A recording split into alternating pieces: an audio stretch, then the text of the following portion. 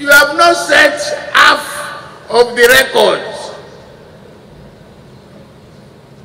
The record of this general who is not a Democrat, he doesn't know the meaning of democracy. You have not tried to dismantle the National Assembly and impeach the party of the opposition or remove their governor with 6 out of 38 members. Criminal assault on democracy. You have not done that. And they are writing letters.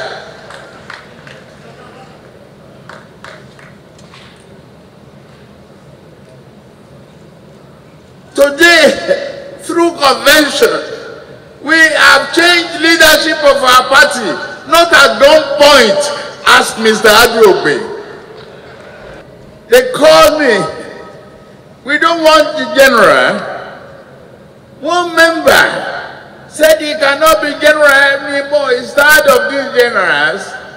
I say, until we finish with Boko Haram and looting, we need one more general at least.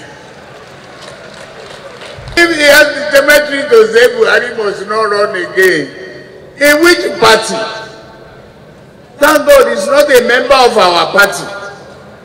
We hold our future in our hand. What is your business, busybody?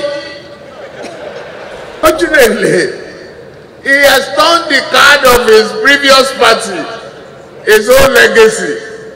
So he has known no more.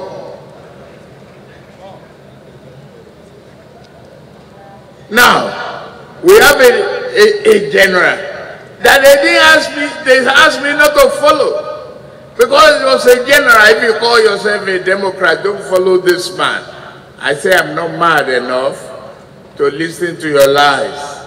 Thank you, Muhammadu Buhari, for the job you are doing up to date. I didn't have any oath, either of allegiance or a piece of the Constitution. A sheet of paper offered to me by Attorney General.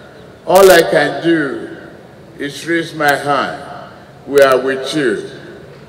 Rain, shine, you will win. God bless you. Nobody must blame you at all, Mr. President.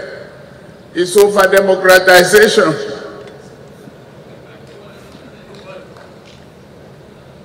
Those who ask me not to follow and support the general, they better look at their houses. The one they built the bomb, it is being deserted. It's out of frustration and migration to other various parties.